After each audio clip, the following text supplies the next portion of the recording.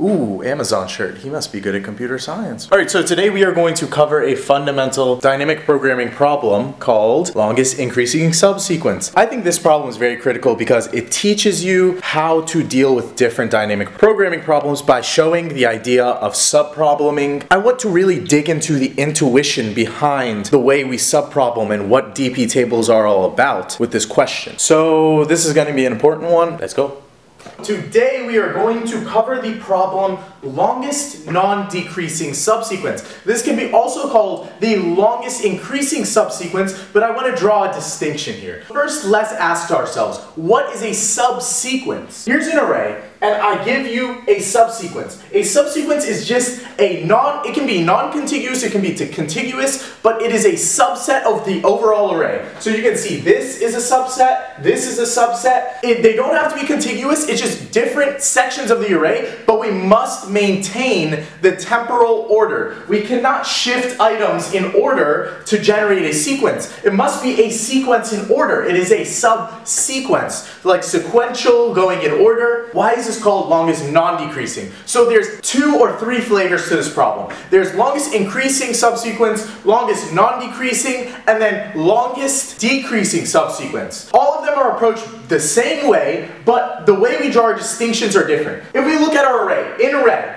the longest decreasing subsequence is right here. You can see it's length 1, 2, 3, 4, 5. We have 5 items. We also could do 1, 2, 3, 4. You can see this snippet is increasing, but it's not as long as this sequence. And notice, this sequence is not decreasing. It is not strictly increasing because these 2's are flat. That is not strictly increasing, but it is non-decreasing. So this is the longest non-decreasing sequence. The longest increasing subsequence is going to be strict. We're going to say every item, every jump I make in the array or the subsequence must increase. So we see -1, we increase here, we increase here, we increase here. What is underlined in green is the longest increasing subsequence. This is a strict rule on the increasing of items. We can't just have a flat line of 2's. It would be this if it was non-decreasing. It would be this if it is the longest increasing subsequence. See, we can't just have the 2's because that's just flat. So now that we understand the problem, what we need to find is the longest subsequence in a given array that is non-decreasing. We can have elements next to each other that are equivalent in our subsequence. Now, let's look at the approaches to this problem. Before I move on any further, the code is in the description for this problem. In this video, I cover the dynamic programming approach, which runs in n² time.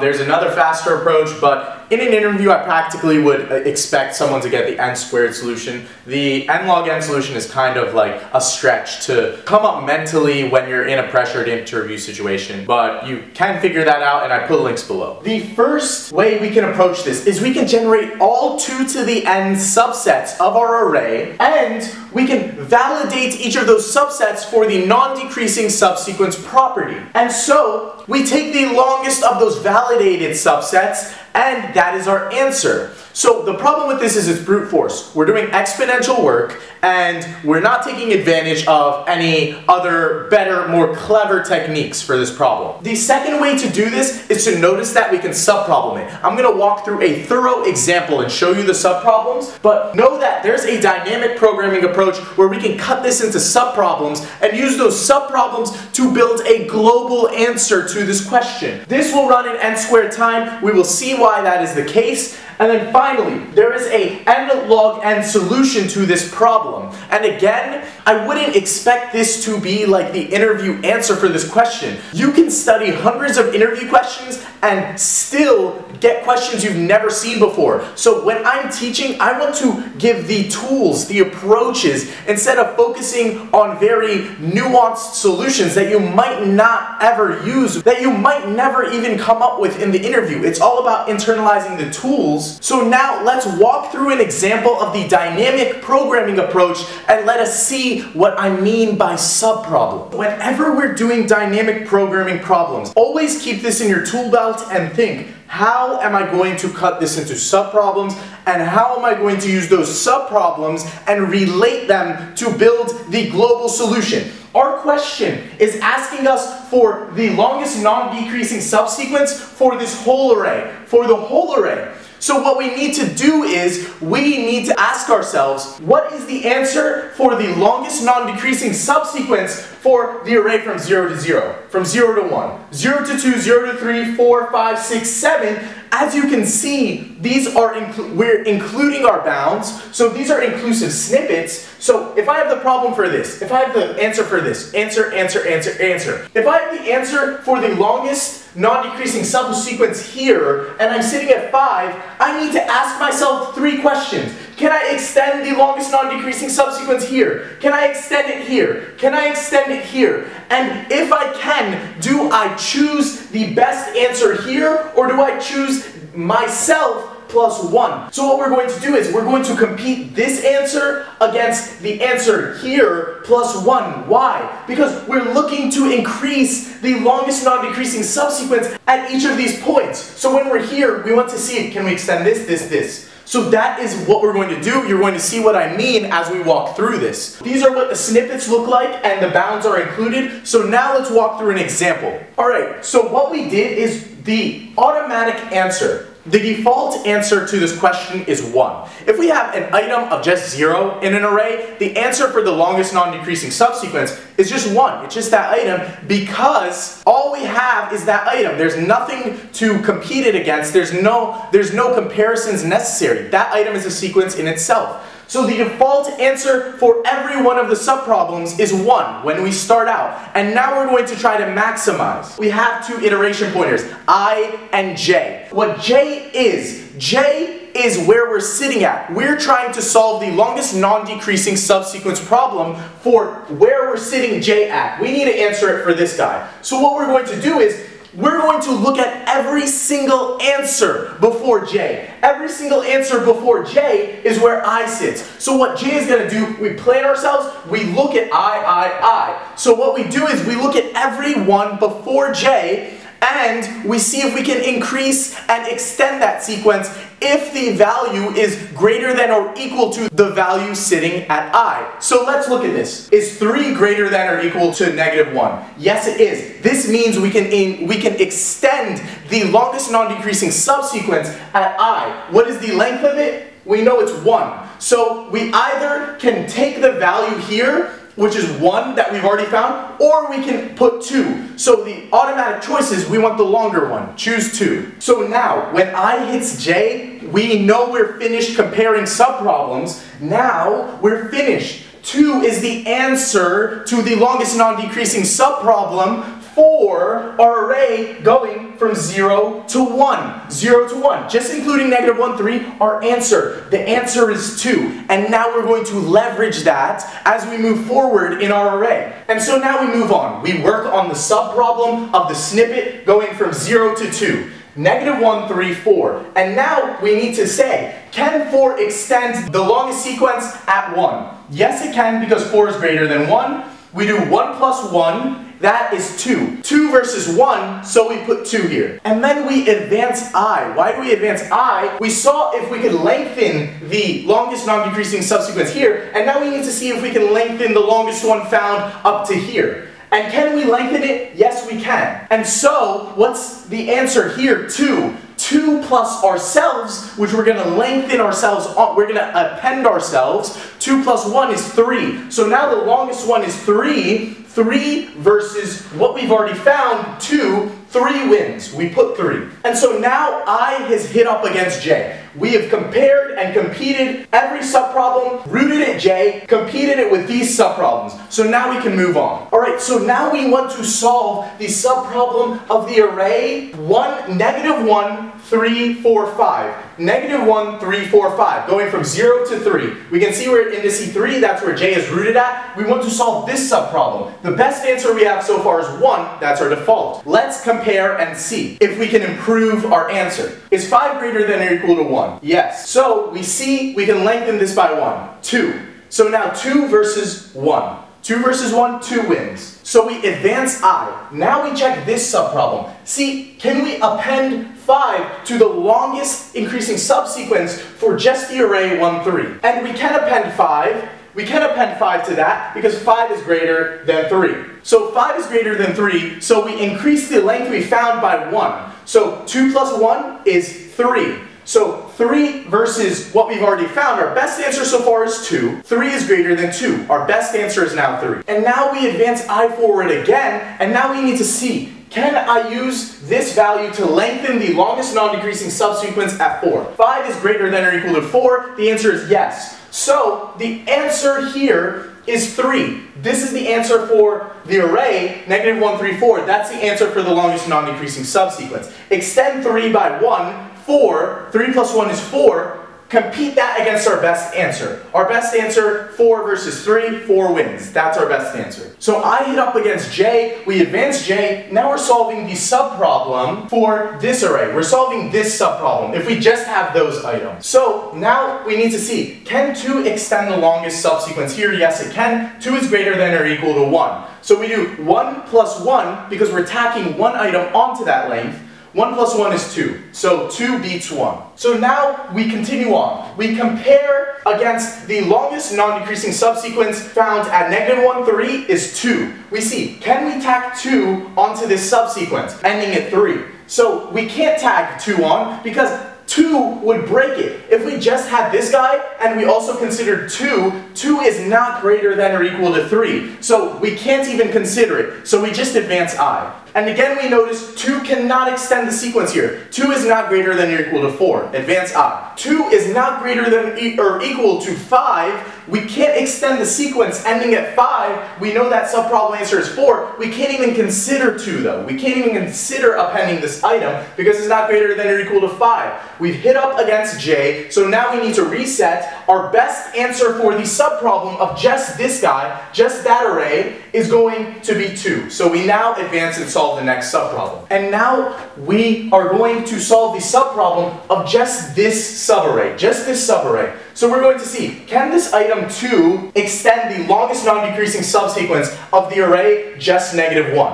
And yes it can, because 2 is greater than or equal to -1. So what we're going to do is do the answer here plus 1. 1 plus 1 is 2. 2, compete it against 1. 2 beats 1. 2 is our best answer now. And now that you're seeing the pattern, we're seeing, can we add this item? It needs to be greater than or equal to the last item in the sequence. If we can, we unlock our ability to see whether this item plus 1 beats the best answer we found so far. So now we can start speeding through these now that you're starting to see the pattern. 2 cannot extend this, advance I. 2 cannot extend this. It's not greater than or equal to 4, so advance I. 2 is not greater than or equal to 5. We can't extend the sequence ending at 5, advance 1. Okay, 2 is greater than or equal to 2. Now we can unlock and consider the longest sequence found here, which is 2 plus 1. The longest sequence found here, which is just 2, we add 1 to that, 3. 3 versus 2. 3 wins, and